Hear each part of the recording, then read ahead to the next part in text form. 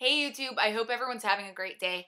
I'm back to do or redo my October favorites. First, what I'm going to show you is my Caudalie, and this is the grape water. So this is amazing. I love it. I got it at Sephora. It's about $18. And this brand is something that's slowly becoming a brand that I really, really love. I never really dabbled into it before. My friend Carol that works at Sephora had introduced me to a couple things, and since then I have tried their eye cream, a sample of the eye cream. I've tried this. I've tried the Beauty Elixir. What else? The Divine Oil. And yeah, I've just been kind of testing stuff here and there when I get to Sephora, and I loved this. I originally tried the Beauty Elixir. So I tried that when I was in one day, and I found that there was too much oil in it. Oil broke down my makeup on my skin, causing my makeup to kind of shift and just not have any longevity throughout the rest of the night after I sprayed it on.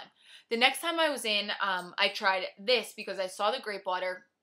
I've never heard anyone talk about it, but it's more or less just grape extract and water, and it kept my makeup looking so nice for the rest of the night.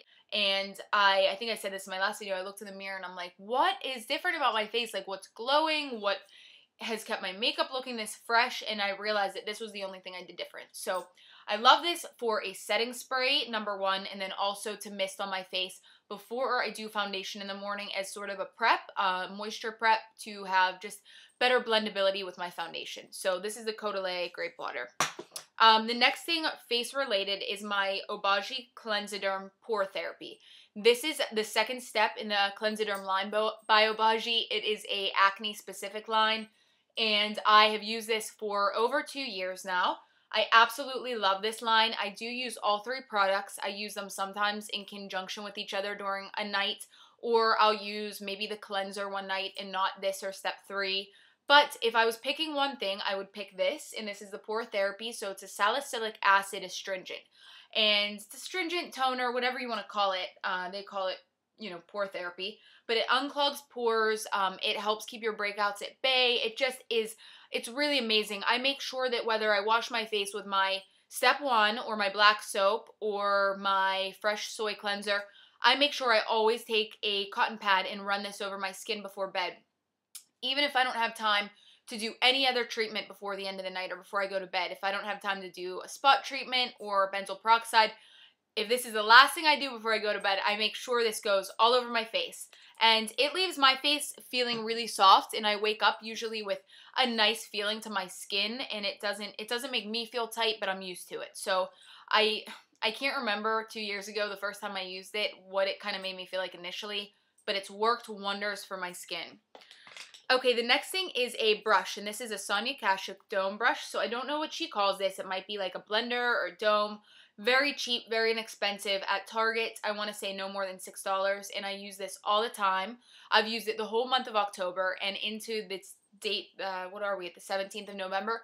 And I've been so lazy that I have used this for all of my shadows. So even this look today where I have a couple different shadows, I used this for everything because, like I said, I'm lazy, but I love that brush.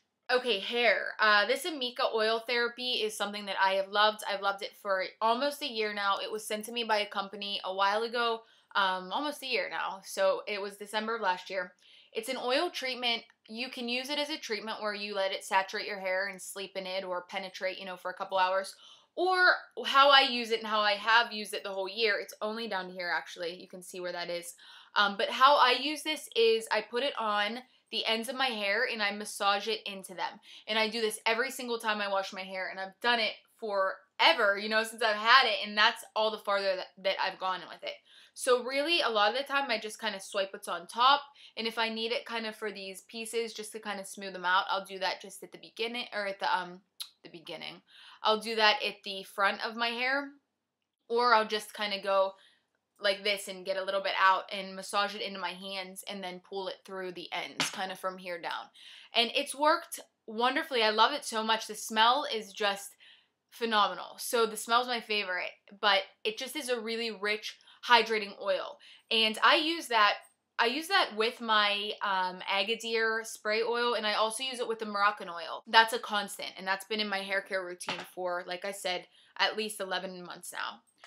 All right, next I'll do face, and I called this in my last video the trifecta of like perfect skin for me at least. And here are the 3 products, but I'm going to start with the first thing.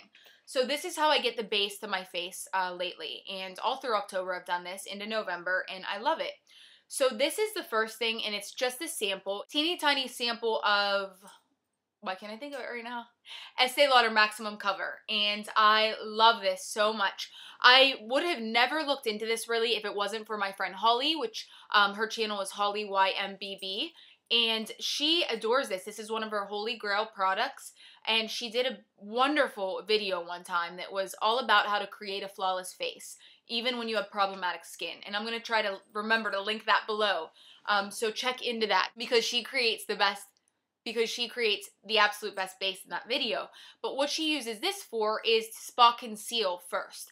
So she'll take this and she'll put it on any areas where there's problems. And for me, I kind of use it in here if I'm breaking out, or along my jawline, wherever it is that I have problems or discoloration or scarring.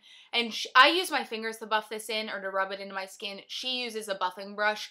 I haven't found one that I really liked for that, so I would like to try that. I think Real Techniques has one that might be great. But I just use my fingers, and this is like a magic eraser for any imperfection. Honestly, I love it so much. I will not be without this. As soon as this sample is done, I'm going to go buy the full product. I think it's around 30 something maybe. It's really reasonable, but if you ever had problems with the double wear, don't be afraid of trying this. Double wear breaks me out in cystic acne, and I love it. I wear it for special occasions, but don't be afraid of this, because my skin just took to it really great. So Maximum Cover, I have it in dark. This is the darkest color. That's the only thing. If you're darker skin, you're not going to find a color match, because I am the darkest color, and you guys know I'm not that dark. I just am, you know, medium to tan.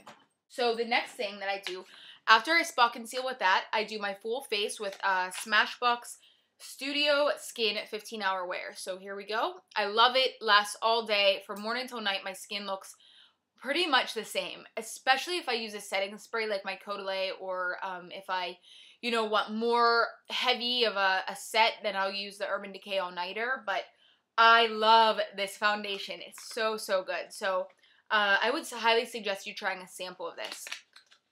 And I would say actually that is medium to full coverage. It's buildable. So yeah, and it's good for oily skin.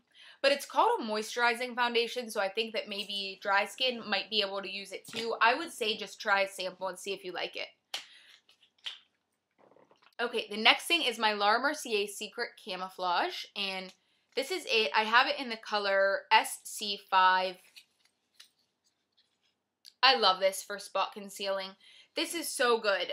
I will use this as the last step. So say I do my Estee Lauder, and then I do my Smashbox, and then after, when everything's done, you know, I will look and I'll see, do I have an active breakout? Do I have something that's being stubborn? And I'll take this. It's a very thick, heavier kind of dry consistency, and I'll just warm it with my finger and dab it on to wherever I'm having problems, and it's the final step in just a flawless, flawless face. So I love this stuff. The next thing, actually, let's do under my eyes. So for under my eyes, what I've been loving for quite a while now is the Armani Master Corrector. So here it is, and I have it in the color 1. Very pricey, but, you know, not the most expensive thing, but not the cheapest. I love this, though. I have so much left. I've been using it for months and months and months and months, and I just have, I honestly, I take it off of it. See how much is on the brush? I take it off there, and I just use, like, you know, like, I'll use that much and do my circles. And I don't really have that many dark circles, or that bad of dark circles, so I don't need a whole lot. But if you do have more prominent dark circles, then I would say that will take care of brightening them up. And then over top of that, for my concealer, I love Hourglass in Warm. And this one is gone. As you can see, I'm digging in there, but I have a backup ready to go. So this is moisturizing. It's blendable. It doesn't crease on me. It's amazing. I love this concealer. So that is the Hourglass. And my face. So as for a highlight, what I used all of October is surprisingly a Wet n Wild Color Icon in Reserve Your Cabana. And this was a summer edition bronzer. That is not going to be a bronzer for anybody. It's so light, but the texture is seriously like unparalleled. I can't even tell you guys about this. It is so amazing. I want to try to see if you can see actually a swatch of it. Can you see any type of luminosity on my hand? It's not a, today I'm wearing, you can kind of see, I'm wearing Whisper of Guilt, and it has more of, it has that high sheen, high shine. This has just a really beautiful, subtle sheen, and it almost looks like a glaze of just light. I can't even describe it. I use this even on top of my other highlighters, so I'll use this kind of after I do maybe a stronger highlight, and I really love it for right in between my eyebrows where I feel like I have the 11 lines, and then right in the center of my forehead. I like shine there, as you can see. It just kind of makes, it diffuses fine lines that you might have. I don't know if they have this all year because it was with the summer stuff and it is SPF. But I definitely feel like I should check into getting a backup because this is something that I think is so versatile. It would be awesome in a makeup kit if you're a makeup artist. So check this out. For $1.99, I think it's worth everybody checking out and trying. And I think you're going to be really, really shocked by the actual texture of this. It's a beautiful, beautiful highlight. I feel like I want to show you guys more. Like,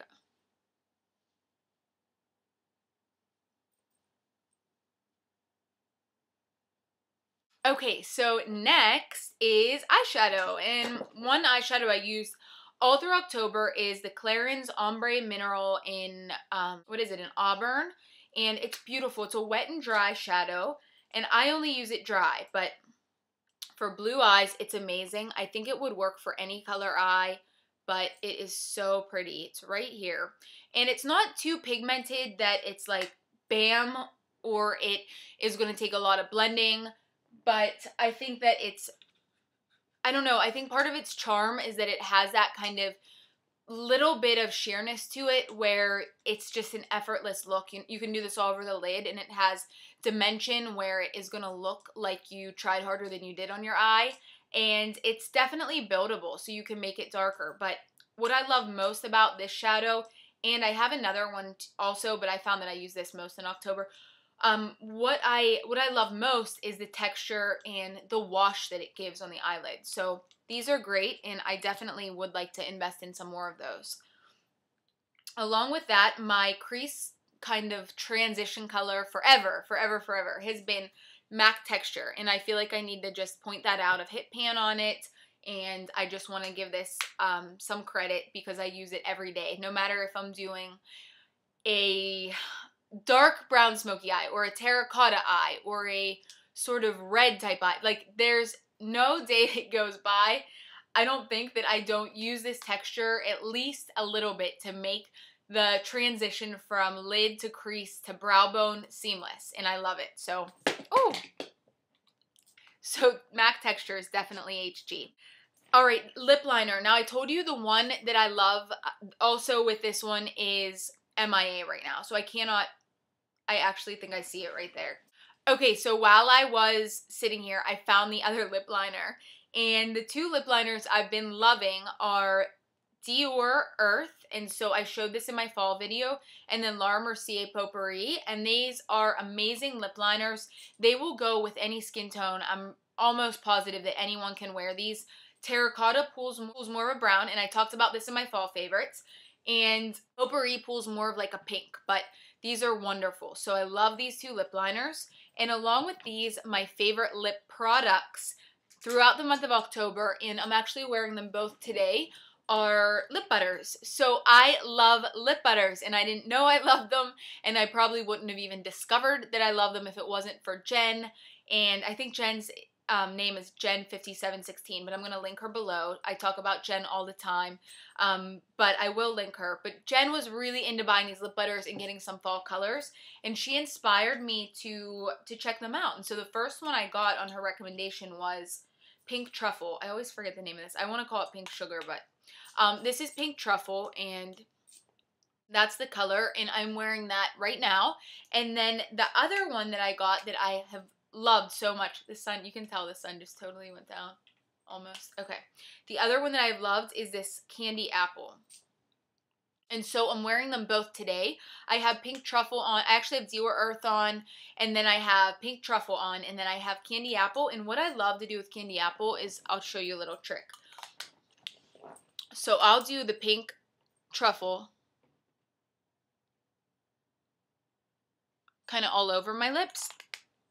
And I think that these last a really long time on me. I know that some people say they dry out their lips, but they last really nicely on me, and they don't dry my lips out too much. So this is the candy apple. So what I'll do with this is I'll put it right in the center of my lips. And I mentioned in my last video, this was inspired by Rosie Huntington. And I've been trying to search for a lip color that she wears I spent like days Googling stuff, but I hadn't been able to find anything perfect. There was a particular picture I liked of her where she had something like a kind of a reddish or berry cherry type stain in the center, and the rest of the lips were matte, more like a matte nude or pink mauve. I don't know. I'm gonna have to find the picture, but what I do with this is I put it right in the middle. So I'll go like this with it.